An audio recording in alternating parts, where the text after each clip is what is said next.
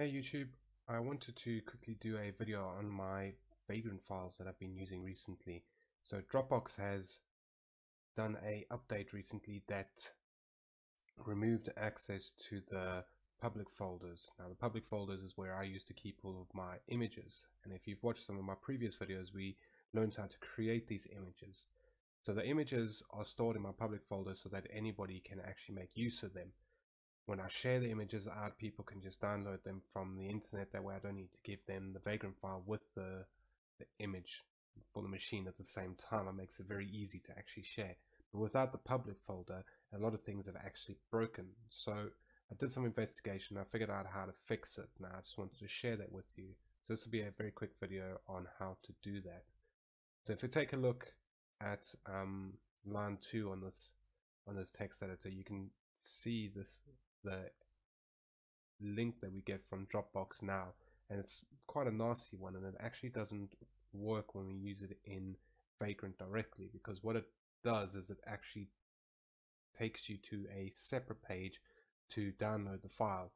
Now we can convert them luckily into links that will give us a direct download link. So the first thing we've got to do is right click on your file inside of Dropbox somewhere and go to the little icon, the text that says get Dropbox link, or you can do that from within the web page for Dropbox itself, and you'll get something that looks like what's highlighted currently.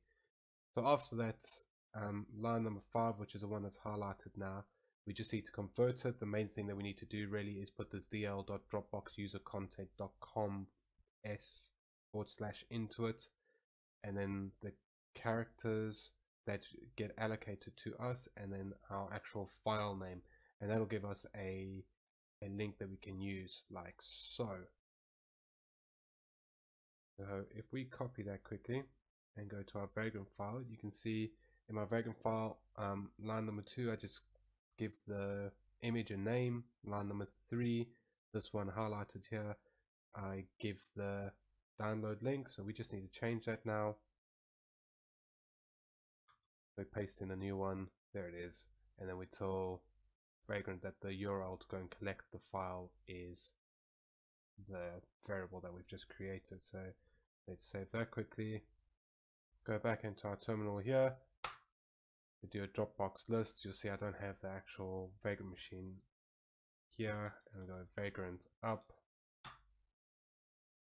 and you'll see this will go off and start downloading the file. It should pop up in a second saying downloading, got X number of minutes or seconds or however long. There we go.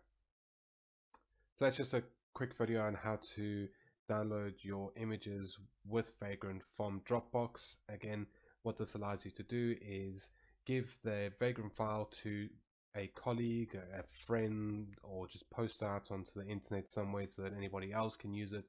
And what will end up happening is that when they do Vagrant up, it'll download it directly from Dropbox. If you're already paying for Dropbox, it means you don't have to then pay for another file storage solution on the internet somewhere, or put it into S3 or something nasty like that.